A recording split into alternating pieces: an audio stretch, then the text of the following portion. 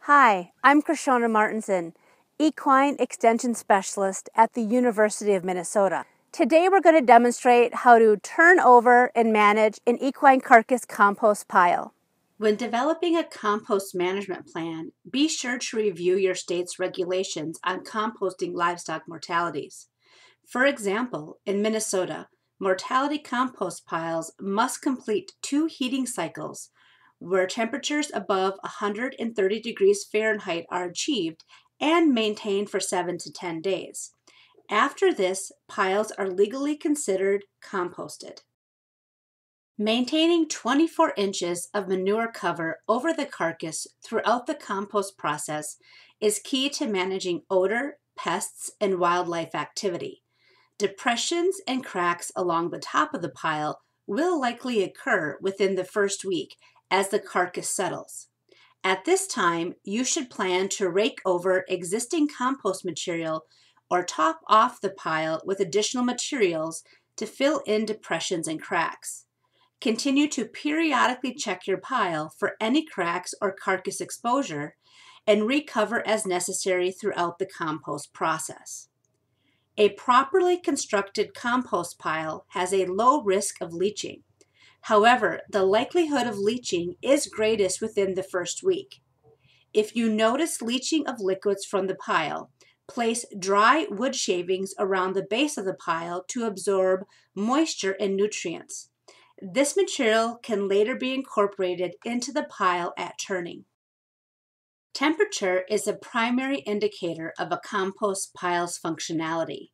We recommend using a 36-inch analog thermometer to take and record temperatures at 18 and 36-inch depths and at least 2 different locations around the pile. Temperatures should be taken daily for the first 10 days and periodically thereafter. Generally, mortality compost piles will achieve temperatures between 130 and 150 degrees Fahrenheit within the first week following construction. These high temperatures indicate carcass breakdown by microorganisms and support pathogen reduction.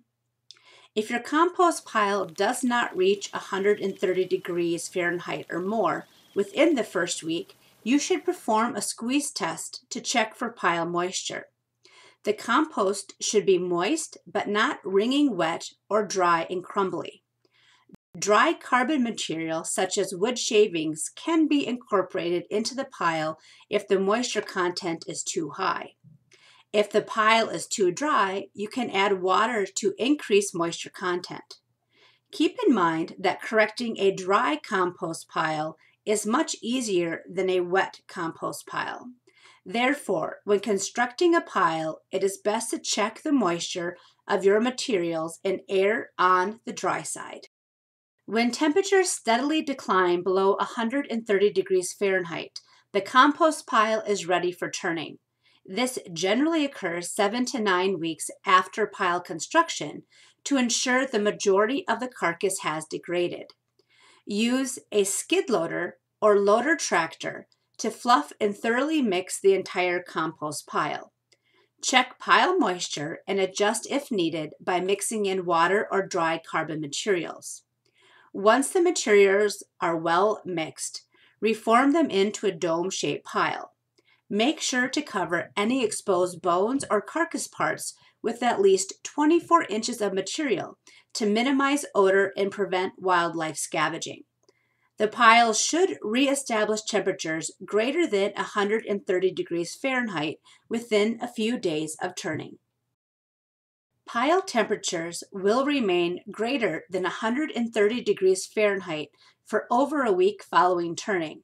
However, as microbial activity declines, temperatures will steadily decrease until they are reflective of the air temperature. This cooling phase is known as the curing stage and can last 4 to 5 months following turning.